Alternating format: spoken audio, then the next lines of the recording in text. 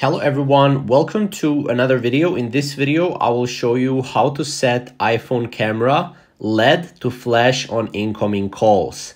Now this is available in iOS 15 and 16, so we can get started. So go to settings right here, and on settings, make sure to go to search and type in flash. So go to flash here, LED flash for alerts, click on it.